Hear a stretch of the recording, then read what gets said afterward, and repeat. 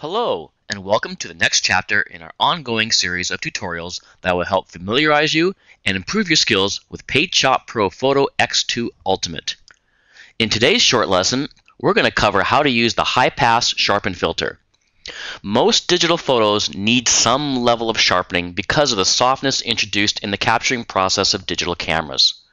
Camera movement at the moment of capture can also produce photos in need of sharpening, and digital cameras are more prone than film cameras to producing slightly out of focus photos.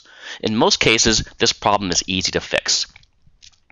Color, tonal, and resizing corrections tend to soften your photo, so it is best to apply any necessary sharpening as a final step before you print, share, or archive your photos. Corel's PaintShop Pro Photo X2 Ultimate provides sharpening commands that improve blurry photos by increasing the contrast of adjacent pixels. Sharpening commands can be applied to a selection, a layer, or the entire photo.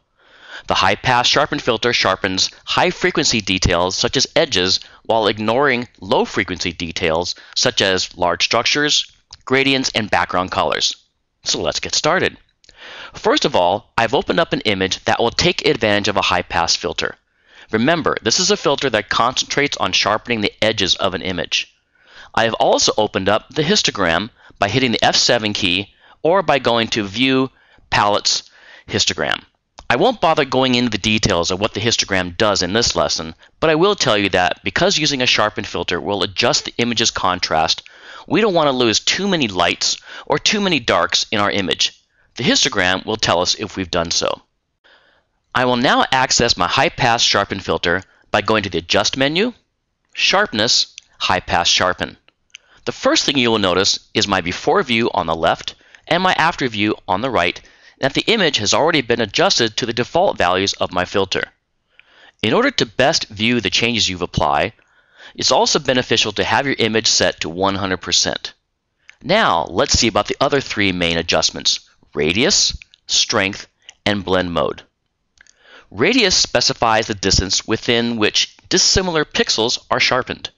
The default setting of 10 looks to be giving us a little too much noise in our background, so let's reduce the setting to say around 4, and that seems to be much better. Strength simply controls the overall degree of our filter. Our strength setting of 70 is a good fit for this image. The blend mode has three possible choices. Overlay removes the neutral tones in the image and makes edge details stand out. Hard light produces greater contrast than the overlay option. Soft light produces a softer looking photo. For most choices, hard light will work best, but certainly experiment with them on your own images and use the one that best suits the results you're trying to achieve. Now, I will click OK to see our changes and view the final photo. When I undo and redo the changes, you can easily see the improvements PaintShop Pro Photo X2 Ultimate's high-pass sharpen filter has accomplished. You will also notice that neither end of the histogram has been clipped, so you've also accomplished the correct results there as well. Thanks again, and we'll see you in our next chapter.